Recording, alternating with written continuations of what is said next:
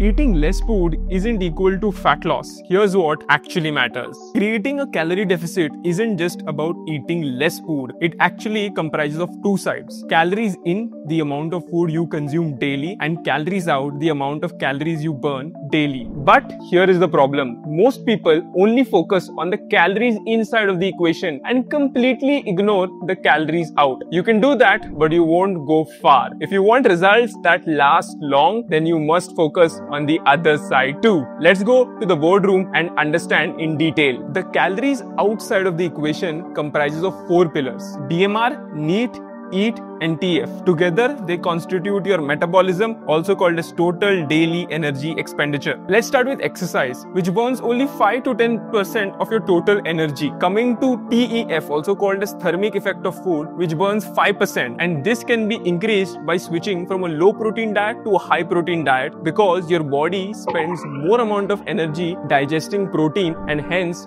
more calories burned. Now, have you seen that skinny friend of yours who keeps eating food but still does not gain weight? That's because he has a high NEAT, which means non-exercise activity thermogenesis. This can be increased by fidgeting, going for small walks, and having activity throughout the day, which comprises 20 to 25% of your total energy. Finally, coming to BMR, which is 70% of your total energy expenditure. And this can be improved by increasing muscle mass, having less stress, having more hydration, and getting a sound sleep of 8 hours. The point is, fat loss isn't just about eating less food, it is about having more calories burned than calories consumed. Now go and focus on the calories outside of the equation and your results will finally click.